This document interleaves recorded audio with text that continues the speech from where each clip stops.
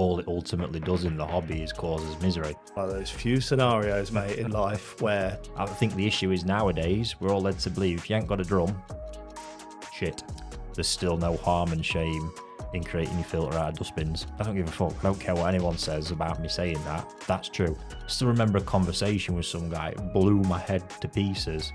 There's no answer for it, just like it was cool to say it. There's not one shred of my experience that tells me that's going to light things up differently to any other media. fucking hell, this skim is costing me a lot of money. I think this is where you're going to learn everything you need to learn here. Welcome back, everyone, to another session in the podcast studio with myself, Chris Wall, and Ricky Stoddart. Alan people, Alan Chris. How are we doing, mate? Oh, buzzing.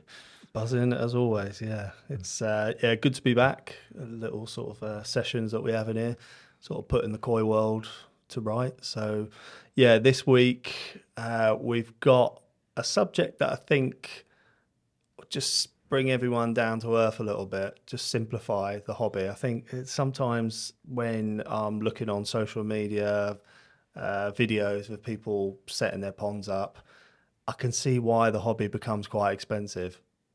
I'm going to love this one, aren't I? Yeah, I feel you're sort of gripping the table as we speak. So before we sort of started collaborating and working together, we both had similar mantras of, keep it simple. Don't overcomplicate things. Sometimes don't take that literally. You still need the basics of koi keeping, but certainly overcomplicating scenarios and then causing stress as a result of that to yourself and your pond. But mixed within all of that is the physical costs. So basically this session is going to be about exploring your koi budget. Now, this is not just specific to purchasing koi, but also affiliated, your actual physical pond build, the filters that you use, the running costs, everything about it, where you could pull back, where you can gain. You might as well just jump in now. It's going to be a bumper episode, isn't it? I've got goosebumps. So we've got to start somewhere. So I guess in a good place to start is your actual pond build, design, that actual physical process of going, right, I want to build a koi pond. Yeah. Take it away. I'll sit back.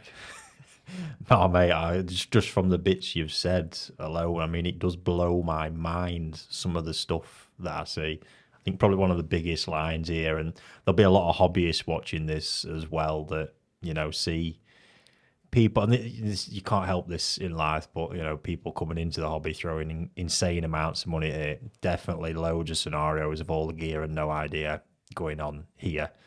And yeah, I mean, this is the whole thing. I've watched afar from all this stuff for absolutely ages and see how people get themselves in sort of so deep with stuff. All it ultimately does in the hobby is causes misery. And the first thing I will say here in all this is no amount of money you will spend will compensate or replace experience and hands-on experience. Doesn't matter. The only way you can buy that and sort of bypass that stage is by having somebody there holding your hand all the way, who can bolt on that experience to whatever piece of kit it is you bought and scenario that you're in. That's where, again, over the years, back to my shop days, I've seen people succeed really well, is when they have been the kind of people that came, listened to my guiding voice and only my guiding voice, gave me all the feedback when things were not going right. We've nursed them through it and away they go.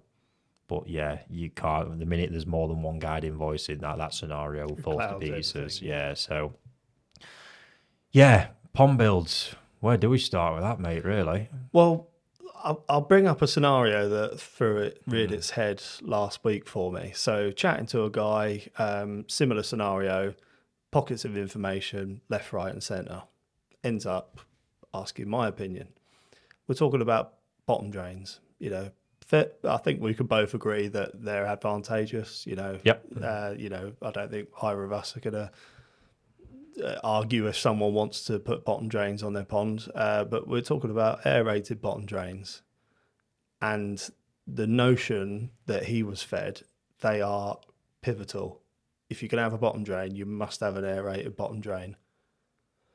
Right, okay. What's your pond dimensions? 2 meters wide by 6 meters.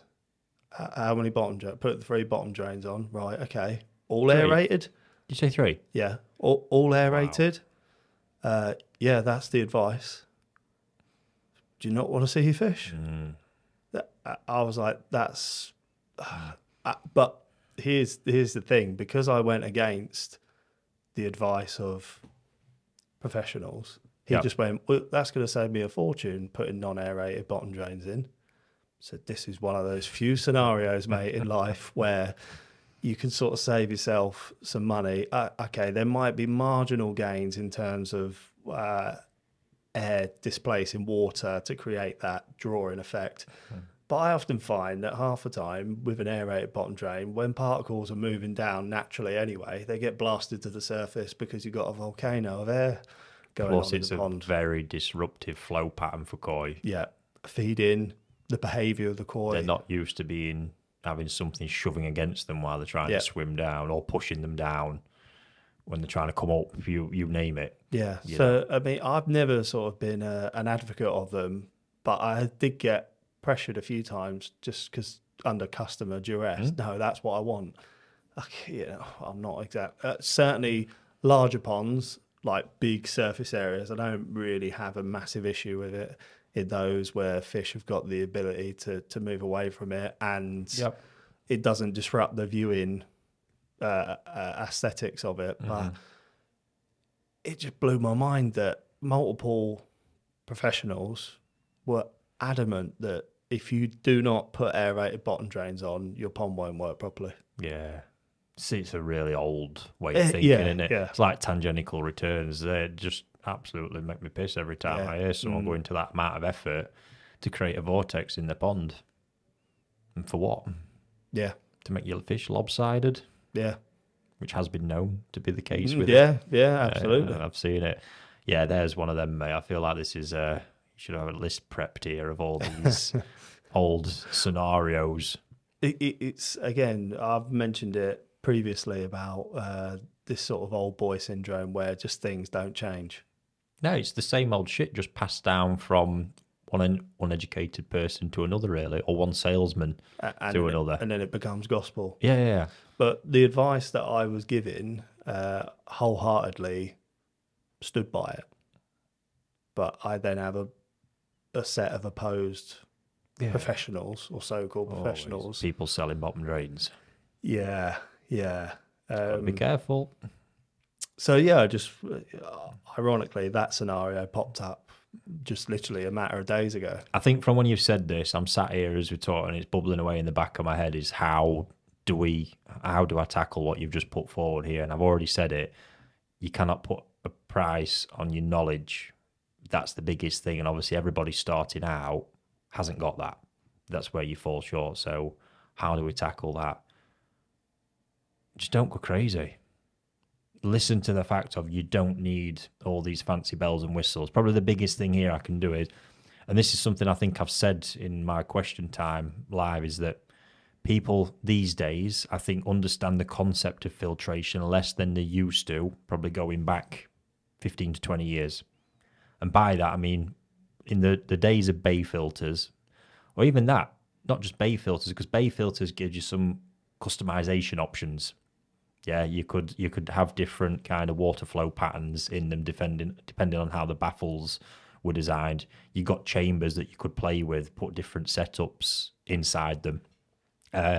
You could buy one pre-made, or you could design your own system and block build it. All these things were a big part then, considering which different medias you went for and all the rest of it. I'm not saying that's all good, because there's loads of different options. I think it's become more standardized to K1 and fluid beds these days, which I think is a good thing. But you had these options and you kind of had to learn about different scenarios of filtration, mechanical, biological. It's so much more plug and play now. It's more a case of not talking about flow rates or how many chambers or filter size or anything like that. Is it a Nexus or is it a drum? It's become so much more standardized like that, and it's like, well, or is it a combi drum? You just stick one of them on and everything's done.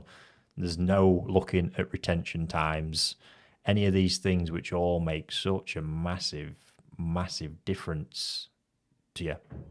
I mean, you're not going to know at this point if a hobbyist where you want to be as a hobbyist, unfortunately, which can make a big difference. Because again, me looking at designing a pond, is this just an ornamental pond in your garden? Do I want to keep a nice collection, but I'm not too fussed about, pushing them, growing them? Or do I want a raising pond to really push fish hard? Because every one of those scenarios, I'm going to come at from a completely different angle in the initial design. But in the initial design, not one of these systems needs thousands and thousands of pounds spending on it. That's probably where I'm going to stress straight away. You can still design a filter and build it yourself. There's still no harm and shame in creating your filter out of dustbins. I don't give a fuck. I don't care what anyone says about me saying that. That's true. If that is the difference between you getting into the hobby and not getting into the hobby, yeah. make it out of dustbins. Who gives a shit? Because ultimately, you can make it work if you spend a little bit of time understanding the concepts behind filtration. That's it. Plain and simple. And a lot of the times, these things can actually end up better than the products you'll go and buy off the shelf, so to speak. Yeah, a bit of an irony to that, isn't there? That's why I did it with the trickle towers you see at the farm, because I was looking at for an off-the-shelf solution that would fit into that space, basically, that I had, and would give me good biological capacity and good mechanical filtration.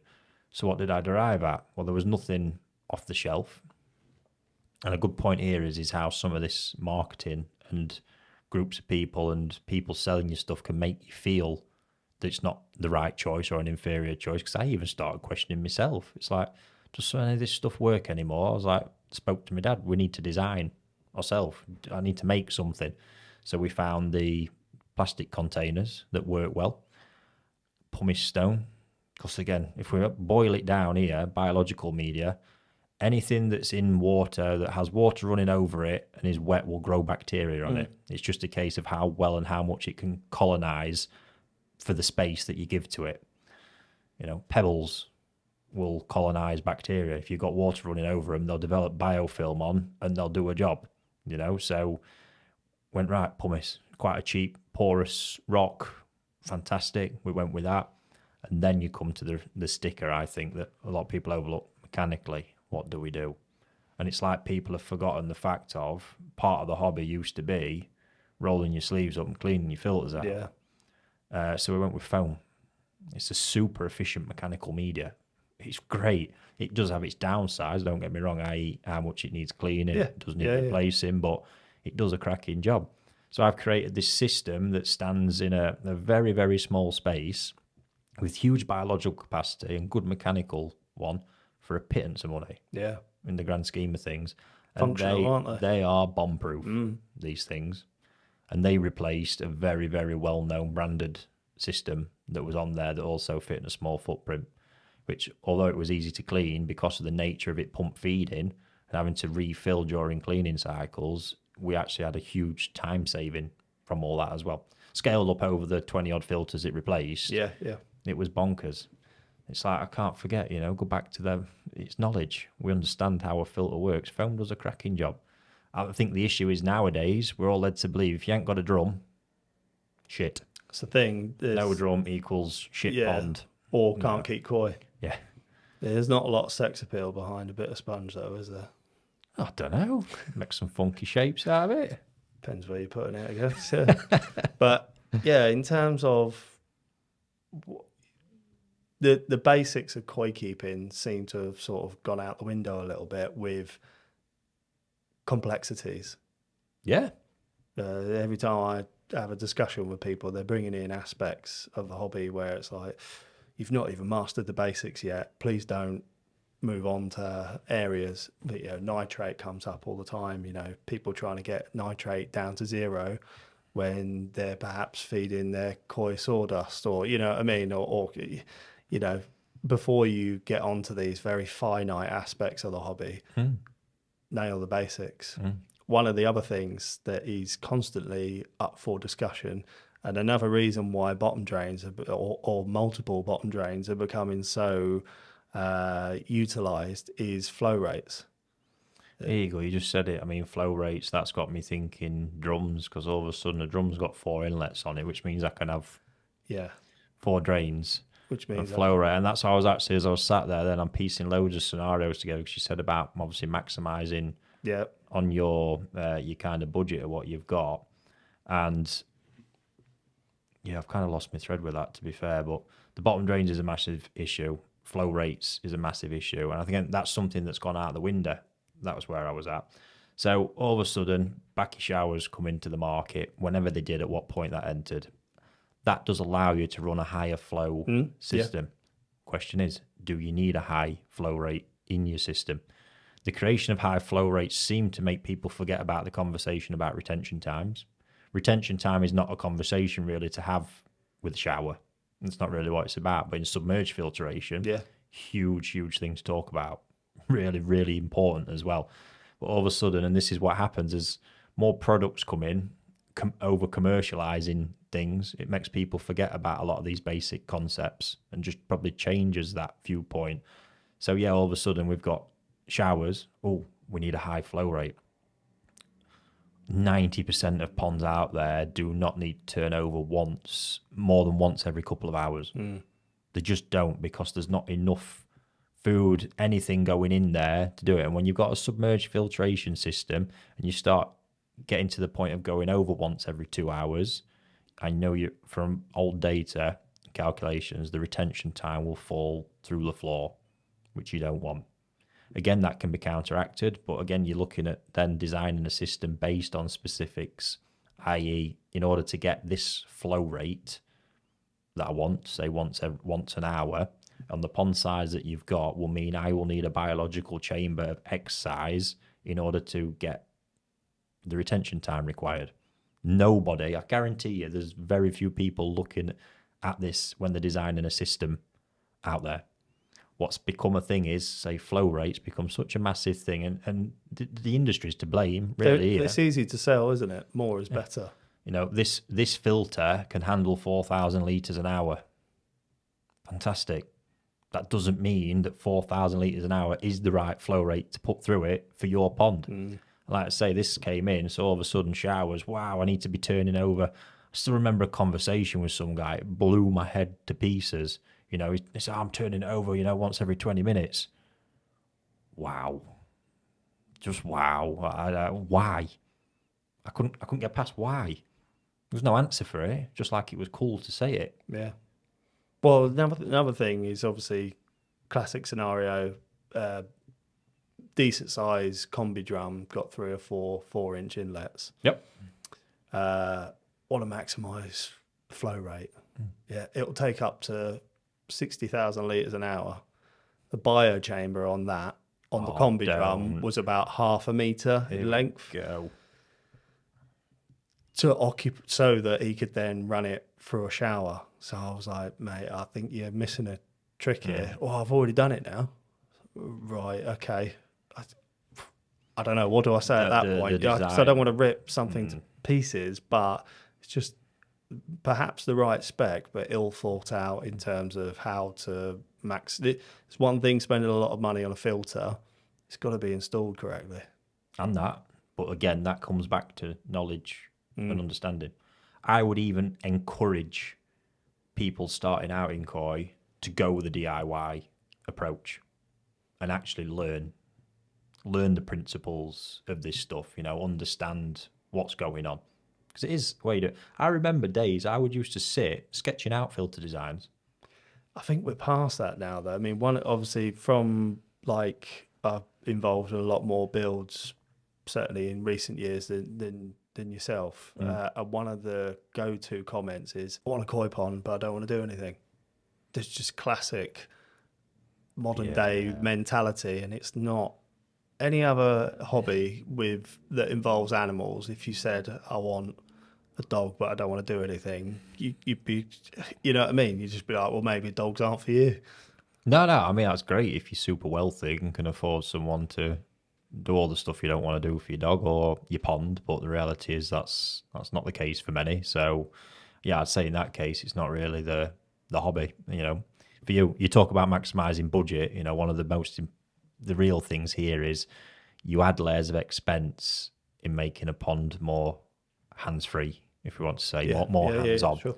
Because you're then looking at automated equipment like drum filters for cleaning, all the rest. The trick here is not to get consumed into the mindset of you must have this in order to achieve X, Y, and Z. That's the bit I want to get hung up on here, is that, because it's not the case.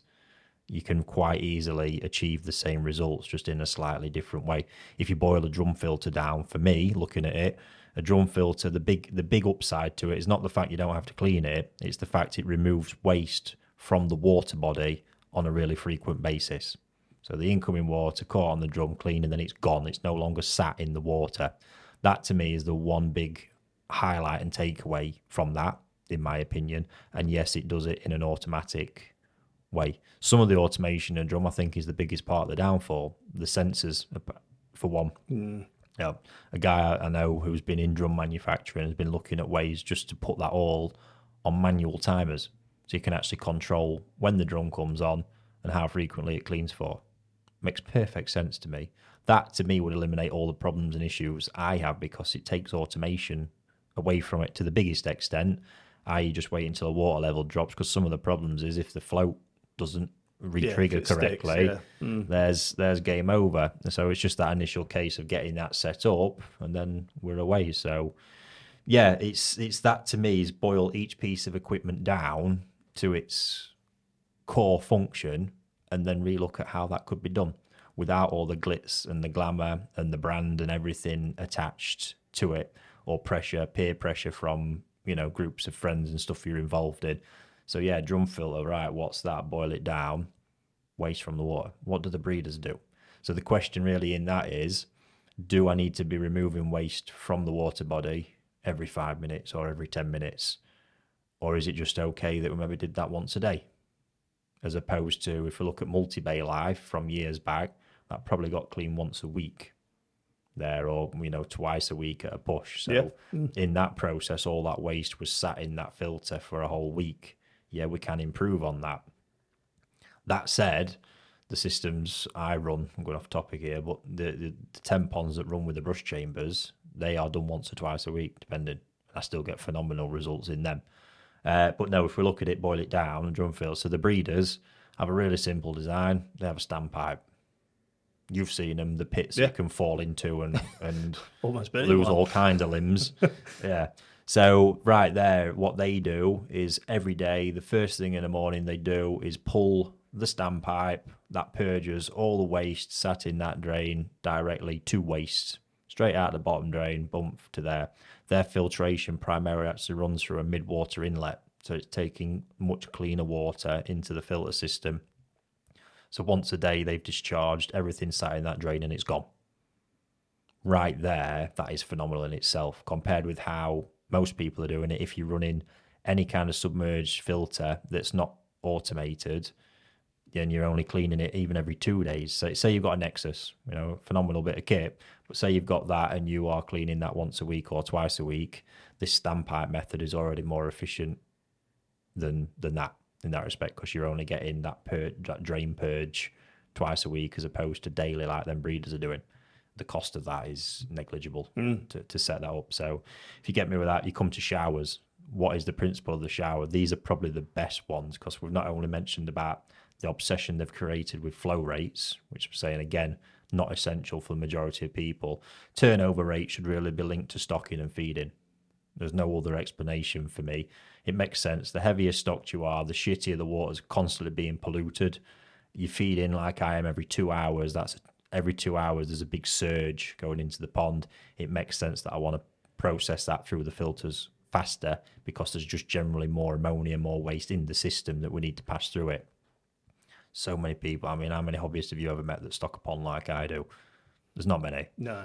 That's being serious. There's not, so and I've still got ponds where I'm turning over once every 2 hours on that basis, So yeah, shower filters. Not only have they created the issue in people thinking they need to be turning the water over at a crazy rate, you've also been thought into this trap process. Backy showers originate from Momotaro Koi Farm, based around the Baki House media that they developed. I've got some, I've never tried it, and I don't think I'll get to the point of ever trying it, because there's not one shred of my experience that tells me that's going to light things up differently to any other media. The big thing with a shower, and I still analyse this, especially when I see them use there still and other farms in Japan, I mean, bearing in mind Sakai run empty showers, completely different design, zero media inside them. I think this is where you're going to learn everything you need to learn here. Why is that? The principal effect of a shower, when you're smashing that water over at flow rates, again, I still don't see used over here in England. Some of these have got 6-inch pipes feeding them. I've seen the pumps are so big. 4-inch running flat out is generally a minimum. Degassing. So it's instant ammonia break off. All gone. Fuck the media that's inside it. This is what this kind of marketing and influence, the impact that it can have, you know, is that, oh my God, yeah, you know, I need Backy House media at 150, or I don't even know what it is a box now. It's something absolutely mental. You just don't need it. Because in a shower, I think that, yes, you want a biological media in there. I think it's a great way to add additional filtration, different bacteria groups, because it's the wet-dry groups that will develop, you know, slightly differently to your submerged. But the concept is no different, especially when you've got airflow as well, which is in the design. You need that. It's the degassing effect of that shower that really adds the mass benefit to the water. You know, carbon dioxide's a big thing in a system, getting that gassed off properly. Loads and loads of it. Then, yeah, if you get the airflow right, getting more aeration in as well, which is helpful. And then the media secondary. But again, this is what Sakai do. Sakai don't use these showers for anything other than degassing. That is it. It's a heavy flow rate. It hits, the first thing it hits is a stainless steel mesh, which just kind of looks to vaporize the water. And you can actually, when you stand near them, you can feel the airflow pattern around them. They're phenomenal. Then they return splashing into the water through a 4-inch pipe, I think, or whatever it is. And straight away there, it's the concept. So if you want a shower, it doesn't need to be stainless steel, one of the most expensive materials you can think of. It doesn't need to be full of bacteria house media. It can be stack of boxes with pumice stone in. You know, and even there, you know, my shower, or trickle towers, I call them trickle towers because they're not really showers, but they are not creating any aeration or degassing effects because they're a closed vessel.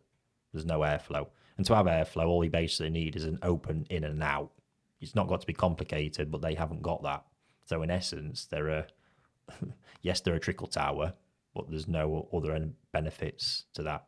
Could be rectified quite easily by taking the top off, and, you know, even having a tier midway down, just putting a bit of an airing column in. But like you say, it's the concept of it right there that you can boil down and emulate when you've got the knowledge of knowing what it actually does. Emulate it with whatever materials you're comfortable with.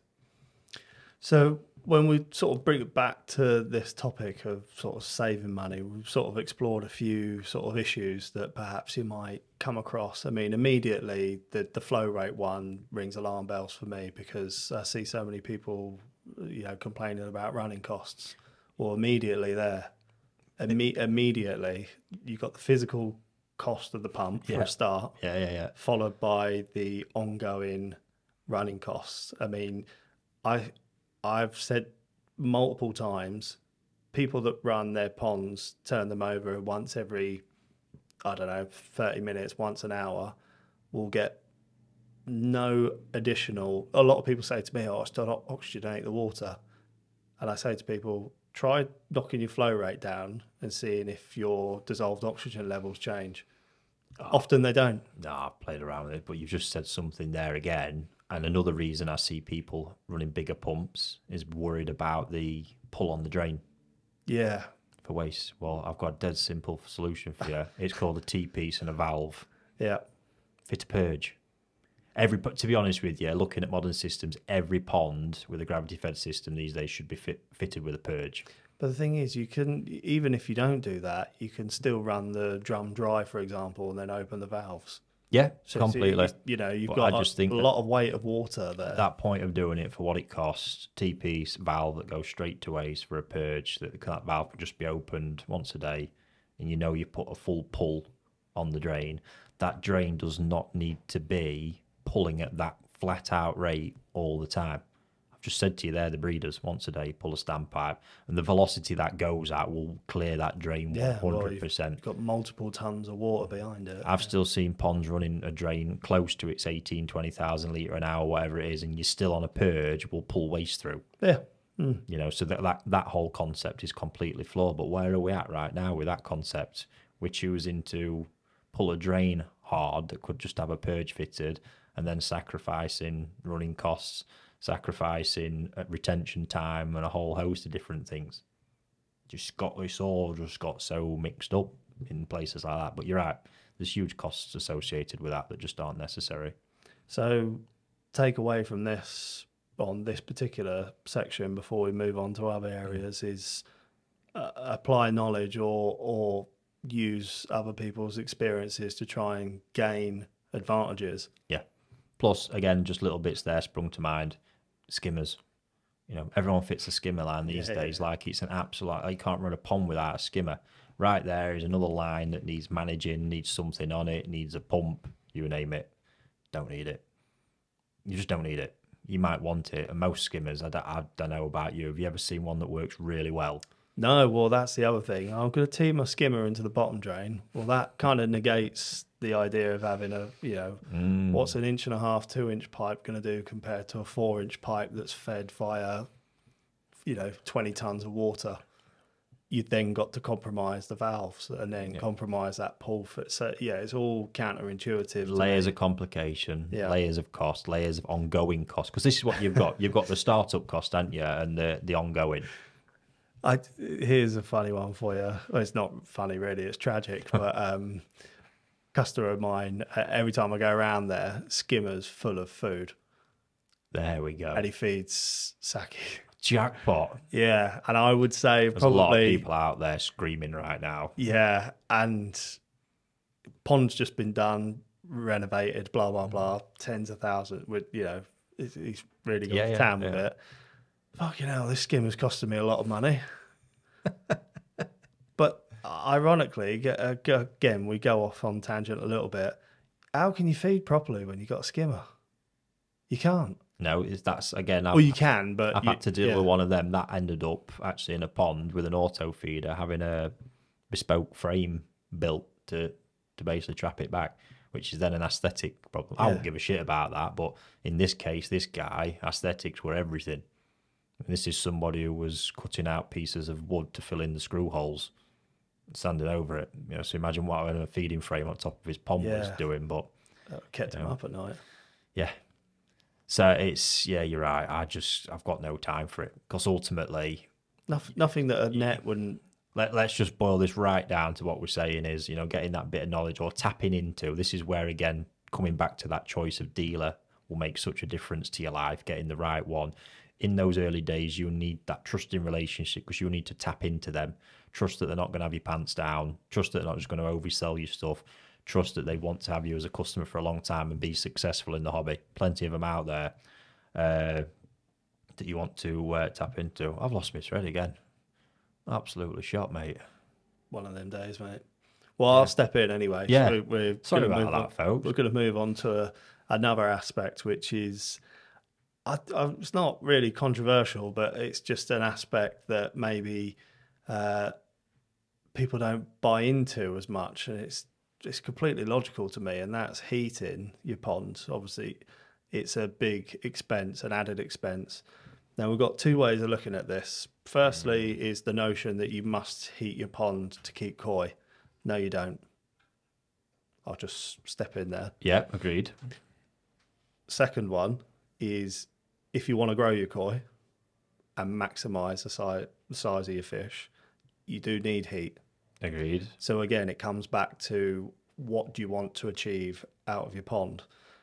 Now, for years, we've seen a lot of people, the outdoor ambient temperature is sub-zero and they're spending a fortune to keep it up to 12, 14 degrees just to tick the fish over. And we've spoken multiple times about flip that on its head, heat the pond in the summer to reach that magic sort of 24, 25 Yeah. period to maximize the growth. Give them a winter. A, it's going to cost you a lot less money on running costs, and B, probably maximize your performance when you can get that magic window of heat in the summer. It's a bit counterintuitive because we always think of like heating is essentially Winter. against the cold, yeah. But it's something that probably been banging the drum for a little while. But every time I mention it, sort of as a concept to hobbyists, it's sort of like you get that weird sort of puppy dog look at, you know, when they sort of turn their heads and look at you. So yeah, I mean, just my thoughts. It's sinking in. It is sinking in. I think the issue I'm noticing is that it's not sinking in fast enough. We've got loads of things to this, is that I still see this 16 degrees. Honestly, if I hear of a pond being heated to 16 degrees once more time, you're still in no man's land. This is up the old Aeromonas alley kind of temperature band of spring that I can't wait till the ponds get out of. You know, this is why I've said it time and time again now. You're either at 18 or above, which is a night. You'll keep your fish really well at 18 in top condition. You can condition them. You can even grow a bit. It gives you loads of flexibility. Or if you're obviously looking to grow them, you go beyond that into the 20s, or you go 12 or below. Because honestly, you will see no difference in your fish between kind of 12 and 16. It'll be so marginal what you'll notice at that point. At 16, yeah, your filters will be slightly more active, but you still don't want to be feeding a lot anyway. So yeah, it's a complete waste. And now as we see more and more people using heat pumps, I know very little about these, by the way, the technicalities, but I'm led to believe the efficiency output is very much dictated on air temperature. Yeah. So the ratio you're getting in winter is getting closer to that 1-to-1 kind of ratio as opposed to 1 to whatever on the output. So you're not actually even getting the best of it using one of them in winter either. You know, still probably cheaper than straight up electric, I don't doubt. But the fact is, you're not getting the most of that bit of kit. Plus, yeah, summer, it's that key season where you finally get to enjoy things. And what's happening is most of the time, with the climate we've got in here in England now, especially, it's just torture for a koi pond. They're struggling to get into any kind of growth period for a sustained time. So you can never truly set your auto feeders properly. The whole thing is an absolute shit show. And by then choosing to spend those heating dollars, if you like, if you're allocating that as a part of your pond running budget in winter, is just a complete and utter waste, in my opinion, when it could be spent in summer. You're going to get a lot more bang for your buck and really enhance the enjoyment of your pond. Even taking raising out of the equation, you'll add stability, for one, which will reduce the stress that you're going to have. You will get more out of the fish anyway. Just the whole thing is more pleasurable, in my opinion. And it just seems to make sense. I think for years it was that adage, you've got the fish's immune system sort of switches on at 14 degrees or so, and people fell into the trap of thinking that you can't keep fish outside or below that sort of temperature range. You know, we've seen it time and time again the world over. Carp are quite adapt at their environment, providing there's some stability.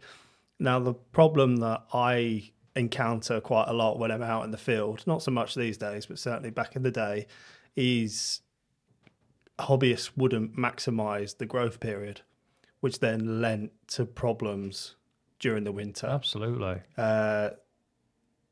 Not max, you know, any living thing, particularly if they're sort of cold-blooded and their metabolism, immune system is dictated by their environment. If they don't gain mass when you can, you increase likelihood of getting problems. So where people are not feeding enough in the summer, I'm a strong advocate that that's going to have a knock-on effect come wintertime, because they're going into winter not being in the condition that they should be. No, you've got it, and you can't feed them up in winter. Yeah, it's bare minimum, because this is the whole big thing. You know, then we're talking about heated, unheated. The summer's even more important. So if you're going to look to make one change, spending some of that pond budget on heating in summer would be, you know, a massive change to what you're doing. But yeah, This is what I mean. You know, all these temperatures for me, the biological, before everything's dropping off so much below 18. Like I say, feeding is going to be at bare minimum levels anyway. And I just find it bonkers. You can still get a bit of food in at 12, keep really well. You know, even at 8. But when you're at 12 and 8, it's just bare minimum. But then also what you'll save there in potential food costs. If you're at 16, you've got to keep a decent amount of food going in there still. Otherwise, you'll find the weight will start coming off them. And again, if you're at that temperature and not feeding enough, your fish aren't going to be as strong. You know, malnourishment could start to happen if you're not careful. So then, yeah, you know, you've got that added. There's going to be, it might be marginal, but there's savings there to be had from then the lack of food you'll be giving them, you know, when you're cooler through winter anyway. Loads and loads of ways, but I think that one, again, it's just that if you're choosing to spend money on heating, deploy those dollars in the right way. And for me, using it in summer versus winter is the way to go, hands down. It's a concept that is a bit counterintuitive to a lot of people, but when you actually break down the reasoning behind it, obviously you need to then do the feeding regime justice. If you do decide, you know, it'd be fairly pointless to sort of heat to add that extra few degrees in summer to only continue feeding a basic amount. But yeah, if you are sort of, if it's pricking your ears and interest, then yeah, it's certainly worth looking at, because all you hear is, oh Jesus, heating bill's killing me this winter. Completely. Oh, I could sort that out for you. Yeah, I'm with you 100% on that one for sure. So yeah, not much more to be said on that one, really. No. So the interesting bit, which is the bit that sort of you and I are sort of obsessed with, is maximising your budget when it comes to buying koi.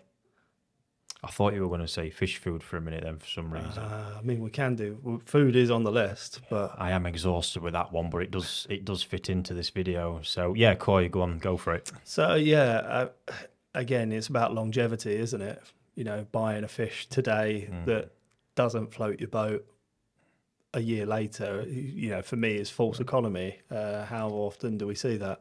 The big thing here, right, is a complete adjustment in mindset, and this one is hard. I get it, because ultimately we're buying something we want to be visually struck by and emotionally moved by. And with koi, basically what you're at is there's compromise, unless you are at the very small percentage of elite hobbyists who can buy koi, like on the posters that surround us on the cover of our magazine. You're going to be compromising. Sometimes people don't know where the compromise is. They kid themselves thinking, I've hit the jackpot here, I'm onto something. But trust me, I often tend to find the compromise comes in the breeder. You know, so some breeders, if you take Sakai, for instance, if you get a 3 out of 3, by that I mean pattern, skin and body, ouch. You're paying for that. Especially with, and you want it at Nisai because you've got a bit more safety over buying Tosai, for example. So you've got 3 out of 3 Nisai, sky's the limit. You're thousands, a bare minimum, up to tens of thousands. And as we've seen at Sakai, millions if you want. You know, 1.3 for S Legend. Yeah. Happy days. There's a fish without compromisers. That's what it cost. So, yeah, and then what I then see is, you know, hobbyists where that's not working for them. So they'll move to a breeder who might be able to produce a cracking level of skin quality, a cracking body shape, not even always that, to be honest with you, but can produce the skin, an okay body, get the growth, but then also deliver patterns. Or actually, let me rephrase that. They deliver the pattern with skin and some growth. There's a farm that springs to mind. I'm not going to say it because they're prevalent for it, but the bodies lack big time. Yeah, so they do, as far as Sankey go, which is one of the varieties of that farm, skin quality, amazing. Don't doubt it. You get a high pattern level for your money. The lineage can actually also grow to 90 plus quite easily. What they will never have is that Sakai-esque body. It's quite an old school lineage and it's got a very slender frame still. There's loads of people out there still expecting that body to come. And it's never coming. They get thicker, don't get me wrong, but they never get the Sakai-esque power over the shoulders type body. Right there is your compromise. And the fish don't really win at shows in Japan, not at any All Japan level. So if you're looking to do that, you've got no hope. because its body's not competitive enough. That's the hidden compromise. You can be blinded by the fact it grow, but you're kidding yourself. You ain't getting what everyone else is wanting right now in that powerhouse in body. So yeah, there's always a compromise. You just got to kind of figure out what it is. But ultimately, as your available budget for fish purchases decreases, the level of risk taking you need to take needs to increase in line with it. That's where we're at. The more security you want in a purchase, the more you got to be prepared to pay, i.e. the older you need to buy it, for one. It might be that you need it from certain breeders because you know they deliver. Don't matter what it is, you've got to, and yeah, pattern-wise, obviously, show us. Well, actually, let's say sheer-up sawyers are probably the best example here, because this variety has vexed me for years. They're very, very difficult to buy and sell. No, you've encountered this. Absolute nightmare, because the general expectation is they want one of them magazine-esque ones, stunning black and white pattern, the checkerboard, all the rest of it, you name it, nice memoir in the head, blah, blah, blah, the list goes on.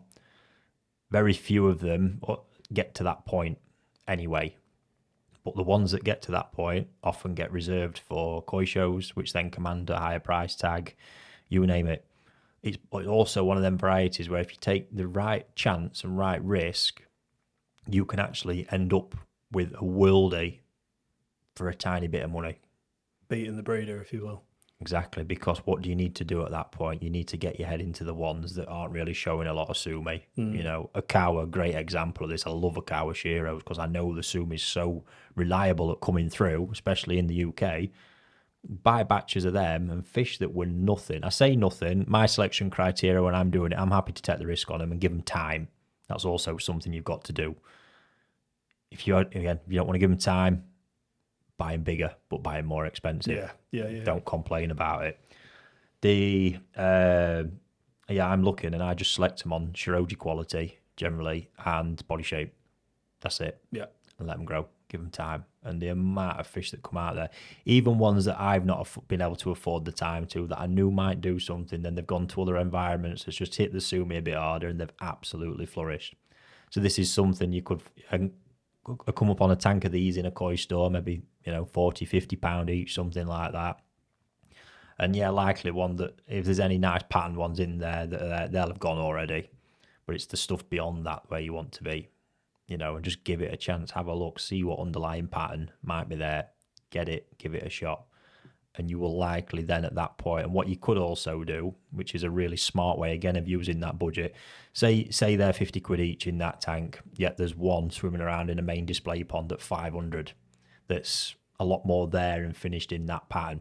You've still not got any guarantees with that. It could react to your water. It could be that it's, if we're talking toe size still, it could be that it's baby sumi that showed up a bit more, or it could be the fact it's actually male because the sumi's shown up a lot earlier. That's in sheer-up sauri particular quite a common trait. In my opinion, what I'm doing is taking 10 of the ones at 50 quid and leaving the one at 500. Because what I've done there is actually spread my risk for a start over 10 fish. And I guarantee you, out of those 10, you'll probably end up over the longer term, 2 years maybe, with maybe one or more good ones or ones that were better than the one initially at 500, especially when we're talking about these kind of price points. That to me just makes perfect sense. But what you will also end up with out of your 10 is some fish that if you're growing them all on, especially, some fish in there will still have quality and a resale value. So just by you adding the size and bringing that quality up a little bit, you can more than likely sell those fish in the second-hand market and actually make enough to maybe recover all your costs on the initial purchase and be left with that one or two anyway, free for your collection. It's a different way of looking at it, isn't it? That's fucking genius to me. Yeah. But there's risk. I see too many people balls deep in big once a year purchases and they become too invested in it. And at that point, there's sort of like no going back, and when something goes a little bit wrong or that fish don't pan out, because to a breeder, that fish probably was just in the pool with all others thinking, yeah, that could be all right, but I know right now that's a bit flashier looking, so I can get a bit more money for it. It's prime. Sell it now. It's not. There's all these varieties out there when you can take this. It's one thing I love about golden corn. You can take a bunch of Tosai golden corn and end up with a worldie. Matsukawabaki, Komonru, Asagi, Otsuka himself has even said this. He can't predict what he's giving away. I say giving away, what he's selling and letting go. He can't. In the interview we did with him, he literally said, I could be the next champion of Sagi, I could have let go. Because we don't know till they're at a certain age or size exactly what the future brings for him. There are some, obviously, with the experience, he'll be able to be, a bit more keen with. But the general premise is, there's that many of them, who knows? I can't think of any more off the top of my head, but those varieties are awesome. And this is how you can build a real collection. But that same premise, even when we're talking Go Sankey, if you've got a 500 quid budget, divide it over, even two. Even if it's the case, go for 2 at 250. Yeah, or 5 at 100, whatever it is, 10 at 50.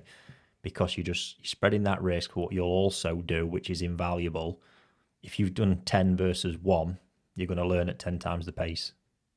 Because you're going to take experience from them 10 fish versus that one over that 6 or 12 months that you're growing it, whatever it is. And that'll become the really invaluable part, which ties back to the very beginning again. You can't put a price on the knowledge. That's the bit. And the more you can do that, I see this as a trap now for a lot of top-end hobbyists who only have one pond, buying that one fish a year. Their skill and refinement in picking high potential fish has gone out the window. So what happens is they've got an eye that's becoming ever more demanding, and maybe the budget and circumstances not changing with that, and it leads to massive unhappiness in the hobby. When realistically they could be, even in that case, if they can afford it, a second pond would be a better option for them. And again, taking that budget, which will be bigger for one fish per year, and splitting it over a bunch of higher class tosi and doing it that way. The model just works. And it's a better way of building up a quality collection at any level, really, apart from if you have got the disposable cash to really go in and buy more mature 2 or 3 years. But even then, typically, a lot of people probably don't know what they're looking at still. Nisai, it helps. Sanzai, it's a lot easier. If you're buying that age and above, you can have a pretty clear path. But even at Nisai, a lot of the times, it takes a bit of skill. The bit you've got is there's just less risk. That's what happens. I say the older you go, the less risk there is. Everyone wants to secure the future of their koi. When they're picking young koi, they've got that vision.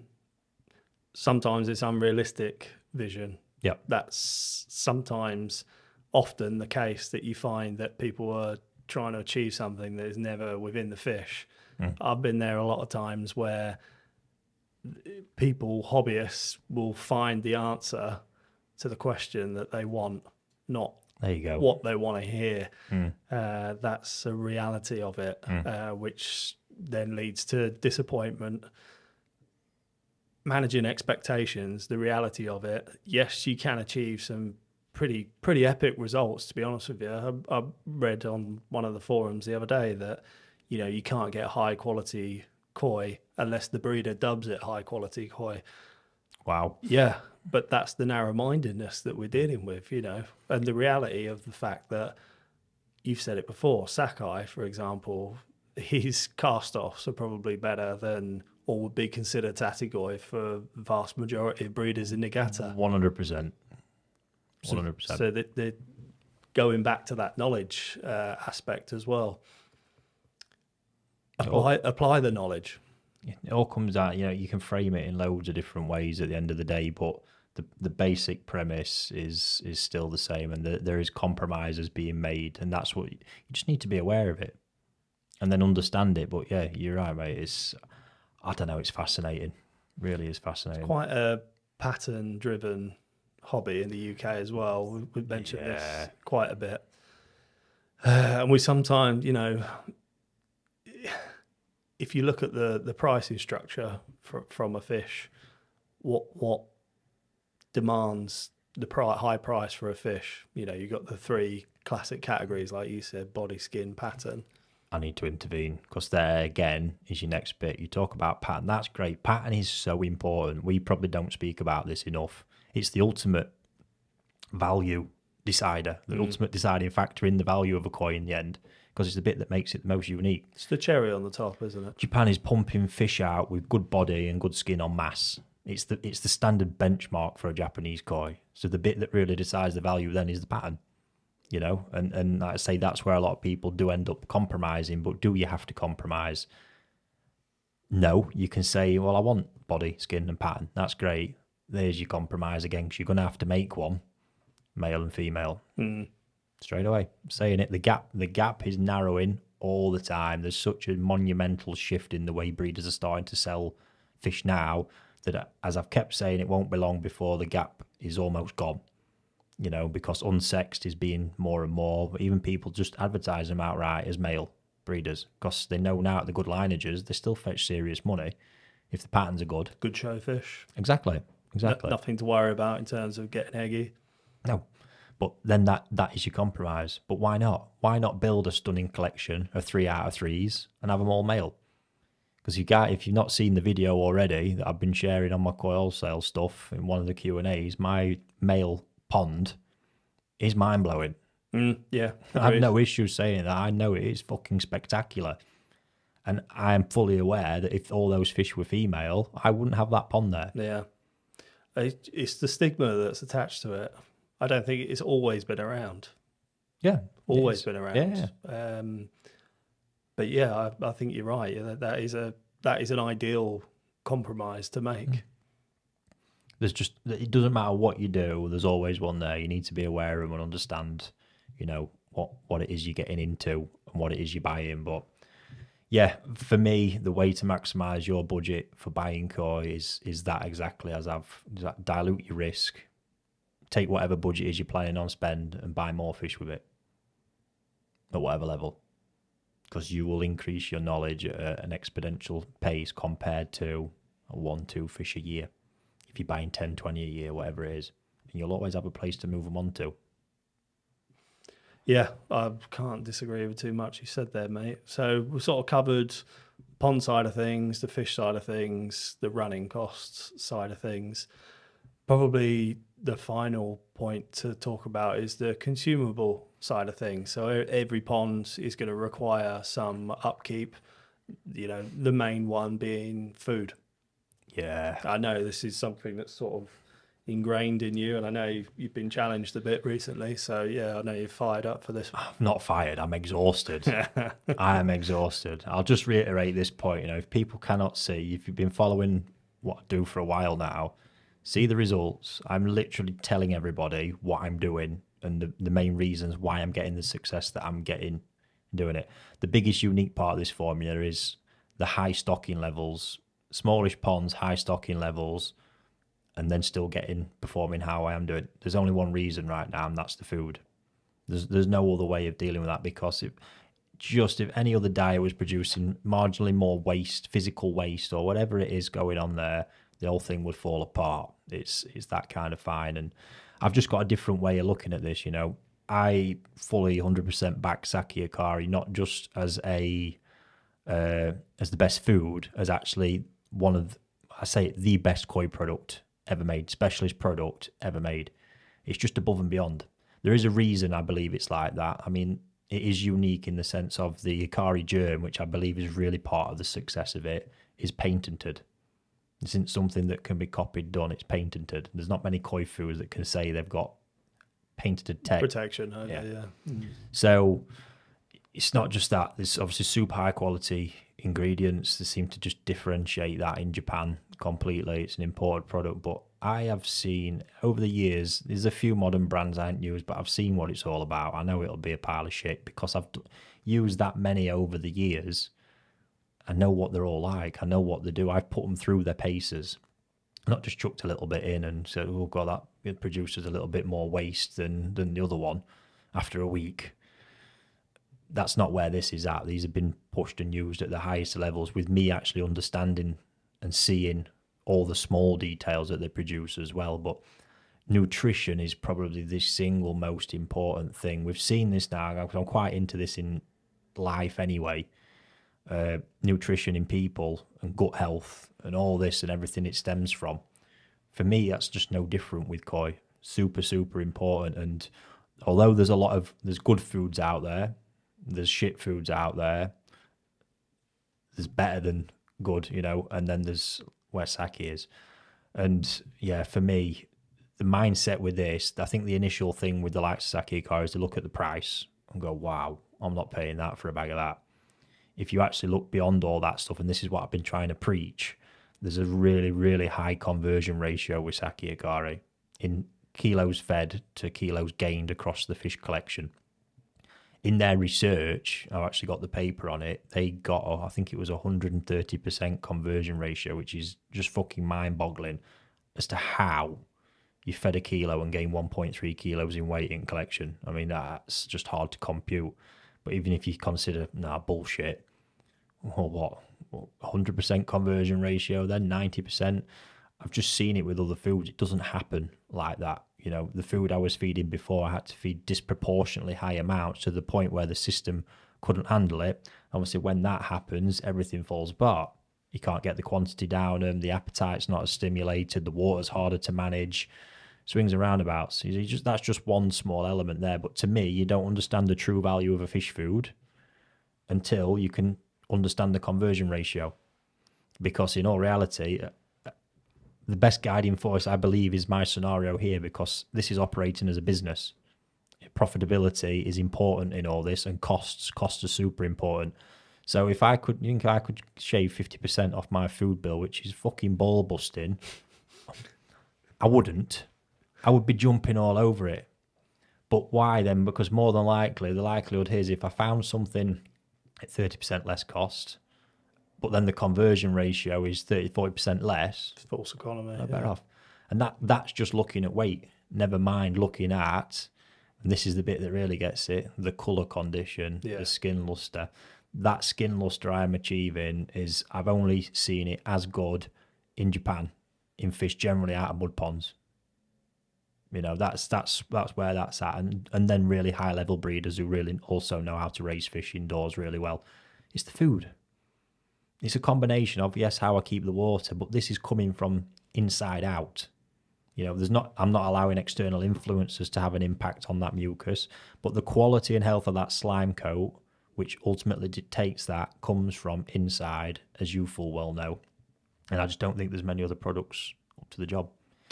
No, I mean, every time I go and see a client, I can almost tell whether they're feeding this food or not. That's the impact visually to someone that's in tune with it.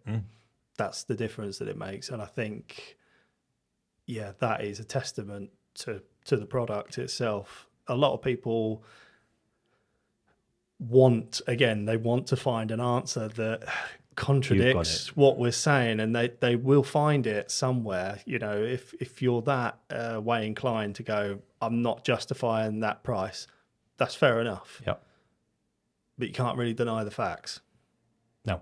And this is a fact. I'm not having it any other way. I'm loving all the marketing hype at minute around FD. I love how my own words have actually been tried to be twisted and used back against me as well. Yeah, FD, if I couldn't get Sake, FD would be my next choice. Yeah, it's a really premium. But, as I'm seeing, it's already more expensive than Sake Ikari is. And I know it's not as good. Why do I know? I've used it before. I couldn't get up to the levels that I'm at the minute of feeding to make the system that I've got work. There will be people out there have great results from it, absolutely no doubt. Sure. And those two foods then compared with most other things in the market are out on another level. But I know Sake's edged way, way above it. Like I say, it's actually then a cheaper alternative to the FD, which I find bonkers. But it's, again, people there buying into marketing hype. All the top breeders are using it. You know, this one's absolutely blew my mind. It's like I've never been to Japan, you know. And not even that, between FD and Ikari, a lot of breeders don't even use either, because even in Japan they're premium foods, and big farms will make differences. But I've seen what they're like. You know, it could be a commercial decision based around a kickback or whatever it is, because they are both good. So the tipping point might be something like that. But the relevant fact is the endorsement of it because of gain. Yeah. The relevant fact is, you've seen enough evidence from what I've done to see why. You've seen the results. I just think I can't say much more about it. The bit I am mindful of, sorry mate, is obviously I don't want people listening to this feeling that if it truly is unobtainable,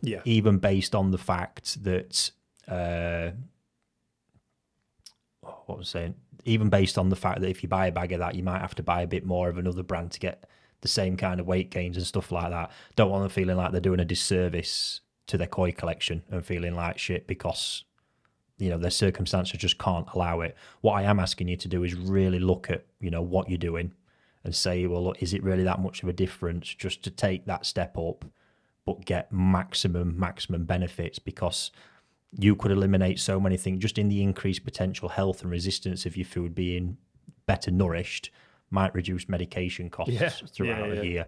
There's loads of other ways, you know, you might do. You don't need to be throwing, if you're spending money on chucking additives into water, I don't know, X amount on clay a year or a bacteria, fucking get rid of all that, scrap it all, use that money to buy the best food that you can. You know, we discussed it earlier. Save yourself 20, 30 quid on running costs a month. There you go. That's your food sorted for the year. All these little bits, and that then is maximising, because trust me, this is, and not only that, you know, learning how to feed, but that's another topic. Yeah. But having the best food, this stuff is freakish. It's that much for what I've seen. I'm wondering what is actually in it. I'm thinking, can it really just be this bacteria? That these results are so exceptionally different to everything else. So that's what I'm asking. If it's really unobtainable, then fair enough. There are foods out there that will give your fish that basic level of nourishment. Don't get me wrong. But do everything that you can, in my opinion, to adjust the way you're doing things to try and make that a viable option. And it is one of them products, and there's only reason, and I've said this time, I get absolutely nothing from Ikari, which is really bad on them, to be fair, because I think the fucking boost I've given that product over the past couple of years is disproportionate. Yeah, I laugh, but yeah, it's I can vouch that, you know, a lot of people think that you're getting kickbacks and backhanders. Honestly, it's shocking, really. But I just feel that so strongly about this in what it is. It's part of what I do, you know, part of my core fundamentals of koi keeping. I chuck the odd bit of clay in every now and again. I'm not religious with that even. The main thing is I spend all that budget and money on that food. And I wouldn't want to change. If it did leave the market, I would be devastated. Yeah. It's out there on its own. But that's why I believe so strongly about it, because it's not, you cannot just look at the price of one other, because no koi food is cheap. You get right down into the realms, you know, sticks, all that stuff. I can't even comment, really. I was trying to think of something, and I think I'm just going to leave that one. Yeah. So when you get into the realms of even good foods versus this, I'm going to eliminate that category we've just mentioned. So, you know, the good foods versus this, that's when your difference becomes even smaller. So it's not much of a big step to go from that to that. But I just believe it's one of them products everybody notices as the difference. Yeah. Just that. I mentioned PSB bacteria. Was it in the last episode? I can't remember. That's another one over the years proved itself to be really worth its weight in gold, because people use it and see it. I don't think there's many products that often in this industry do deliver like that, such a stark, noticeable difference. And every time I hear the same thing, I've tried it for the first time, there's no going back. And that's as much as I can keep saying on it, really. You know? Well, I think, you know, I like to think we've covered quite a few topics there, core topics that, you know, if you sit down and analyse your expenditure over a year with a pond, there's some... We're not talking about making savings for the sake of making savings. We're talking about maximising the budget that you do have to enhance your hobby. Don't waste money in areas where you may gain in others, for example. So don't break things that aren't. Don't try and break things. Oh, fucking hell, where have I gone? If it ain't broke, don't fix it. Yeah, that's it. Because I've seen that as well with the whole food thing recently. This kind of shit blows my mind. I've been using sake, but I think I'm going to give FD a try this year. Why? You're using it, you're happy with it, you're getting good results, but I think I'm going to give that a try. It's all part of thinking you're in with the click, or, you know, whatever's going on. Just trust me, marketing hype is fascinating, but does what it says on the tin. And just take it from me, and I've got enough evidence sat behind me now. Anyone else wants to come out there and put their name to something or get behind something, just ask them for what evidence and proof they've got, because I've 2 years now putting it out there for you to see. I still say it's, I choose to disproportionately spend in that area of the business because that stuff is out there on its own. So, yeah. Yeah, pretty convincing, mate. Not that you needed, not that many people needed convincing anyway, but No, that's also the fun bit with that, really, isn't it? I mean, I don't know why I keep doing it. That's because of how strongly I believe about it, because I get fuck all. So I hope Ikari is listening to that, actually, or certainly not them, shout out, Hikari. the distributors in the UK, because I hope to God they're not sat in the boardroom past couple of years giving all a good pat on the back for the growth of that stuff. Well, I'm sure someone's done quite well out of it, mate. Yeah, not me. All right. Well, on that note, guys, we'll draw this one to an end, and yeah, hopefully it's been of interest to you. So yeah, I'll see you all on the next one. Cheers, folks.